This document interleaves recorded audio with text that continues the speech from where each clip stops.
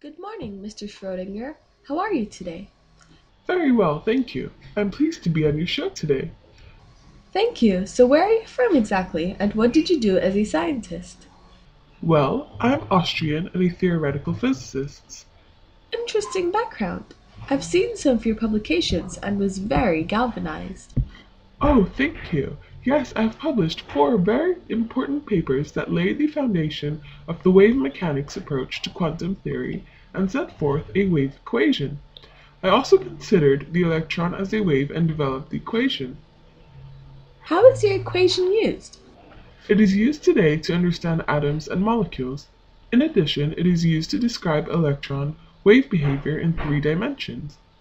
Unfortunately, the equation is too complicated to solve exactly for atoms and ions that have more than one electron. However, great technology such as high-speed computers can make very close estimations, and those solutions give abundant information about the organization of electrons in an electron cloud. Oh, interesting. And how did you form these ideas? Well, I took different ideas developed by other scientists and put them together in a single equation. How does solving the equation help us? Solving the equation can hypothesize the properties and reactivity of atoms and molecules. Thank you, Mr. Schrödinger, for your precious time. It was very educational. Good day.